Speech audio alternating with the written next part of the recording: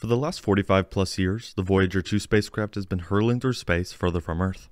At around 12.3 billion miles or 20 billion kilometers away, the spacecraft is in uncharted territory and an important asset to NASA and the space community. This is why many were concerned when communication with the probe was lost late last month in July. This communication interruption had to do with a series of instructions sent by the agency that ended up altering the antenna placement. Thankfully, just days ago, the agency was able to receive science and telemetry data from the spacecraft. By now, Voyager 2 has completed its main objectives, and has managed to survive much longer than originally thought. As it flies through interstellar space, who knows what discoveries it could make. Here I'll go more in depth into the communication dropout, how NASA was able to reestablish communication, the journey of this probe, and more.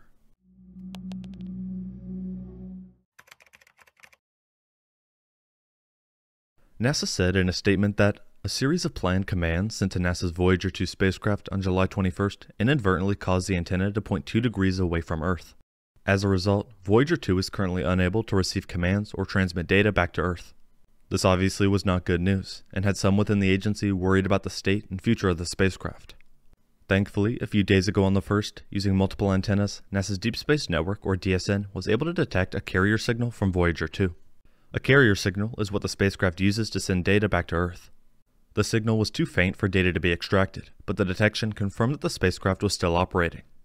At the time, the spacecraft also continued on its expected trajectory. NASA said that, although the mission expects the spacecraft to point its antenna at Earth in mid-October, the team will attempt to command Voyager sooner, while its antenna is still pointed away from Earth. To do this, a DSN antenna will be used to shout the command to Voyager to turn its antenna. This intermediary attempt may not work, in which case the team will wait for the spacecraft to automatically reset its orientation in October, they said. This leads us to yesterday the 4th, when the agency's Deep Space Network facility in Australia sent the equivalent of an interstellar shout more than 12.3 billion miles or 20 billion kilometers to Voyager 2, instructing the spacecraft to reorient itself and turn its antenna back to Earth. To put in perspective the distance between Voyager 2 and Earth, with a one-way light time of 18.5 hours for the command to reach Voyager, it took 37 hours for mission controllers to learn whether the command worked. At 12:29 a.m. EDT on August 4th, the spacecraft began returning science and telemetry data, indicating it's operating normally and that it remains on its expected trajectory. As far as the reset, this will still happen on October 15th. In the case that communication is lost again between now and then, or an issue arises, this should reorient the spacecraft and ensure it's pointing toward Earth. Right after this small scare, NASA had said that the mission team expects Voyager 2 to remain on its planned trajectory during the quiet period. In other words, they were confident that even though they weren't able to make contact with the spacecraft, that it would continue on without issue until the October timeline. In reality, the fact that Voyager 2 is still operating and the agency is still talking to it is a feat in itself. The primary mission goal was to fly by a few planets within our solar system and the ice giants in particular. Back in the early 70s, it was realized that a periodic alignment of the outer planets would occur in the late 1970s and enable a single probe to visit Jupiter, Saturn, Neptune, and a few others by taking advantage of the then new technique of gravity assists.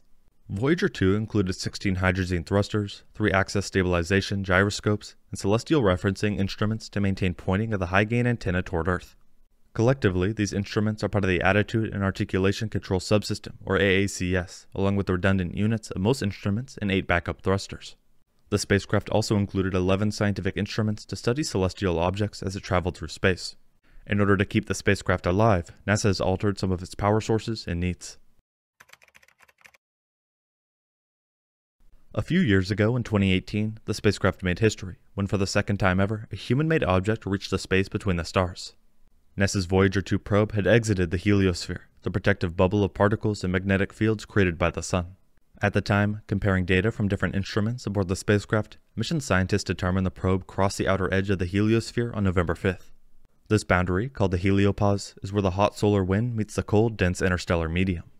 Its twin, Voyager 1, crossed this boundary in 2012, but Voyager 2 carries a working instrument that provides first-of-its-kind observations of the nature of this gateway into interstellar space.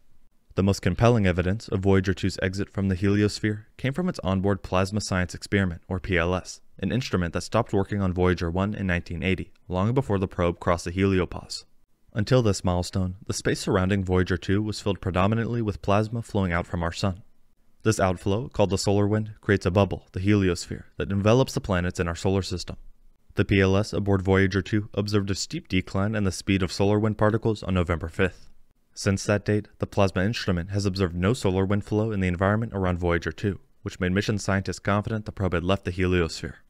While impressive, these spacecraft, and Voyager 2 in particular, is not meant to last forever. The missions are slowly losing power from their nuclear radioisotope generators, but engineers have made several alterations to preserve their systems where possible. The heaters have been shut off, for example, and earlier this year, engineers disabled Voyager 2's surge protector or voltage regulator, all in an effort to keep the probe alive as long as possible.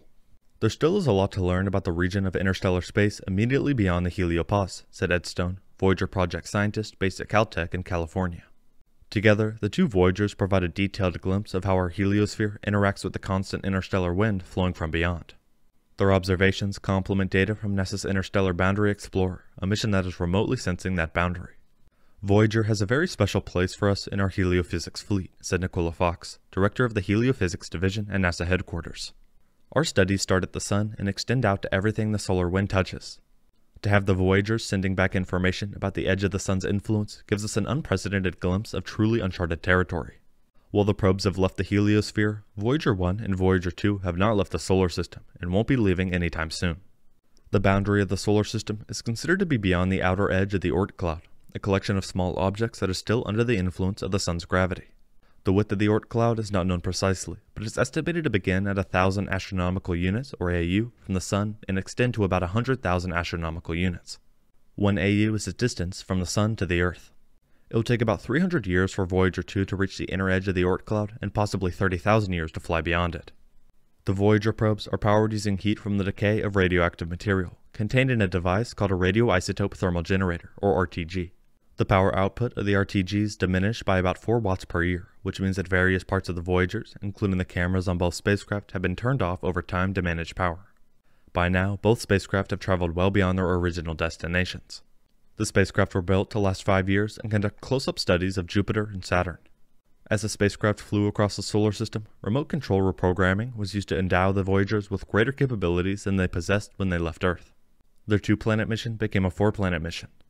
Their 5-year lifespans have stretched to 46 years, making Voyager 2 NASA's longest-running mission, an exciting fact that the agency hopes to keep going in the coming years and beyond.